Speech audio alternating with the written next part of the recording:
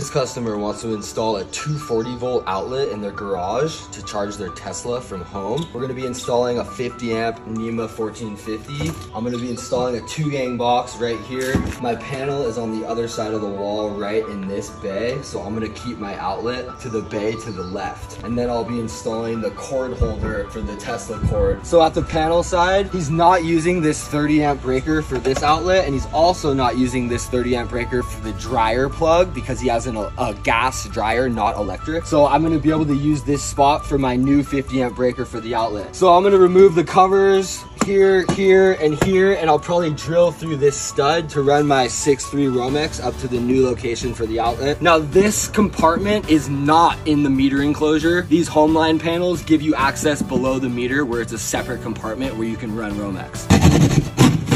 I got the 2-gang cut out. I gotta remove the knockout way deep back there. So I'm gonna use the self-tapping screw with a 90 and I'm gonna get it back here so I can drill the screw into the metal and then I can pull the screw out with my dikes.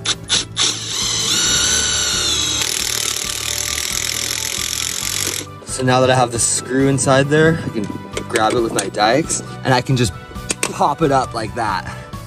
And now that it's popped up, I can grab it with some pliers and just pull it out like that. Now that I have my KO removed, I can run my wire from the breaker through the backside wireway behind the meter down to here, but I still need it up to my outlet. So I'm gonna drill through this stud here.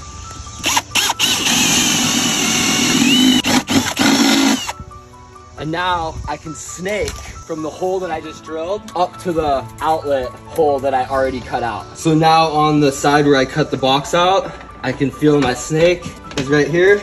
So now I can tie the wire and pull it up. So I ran the Romex down through the wireway and then I installed a Romex connector inside the KO. And now I'm pushing the wire down to this cavity and then I'll tie the wire to the snake and I'll be able to pull it back to the outlet.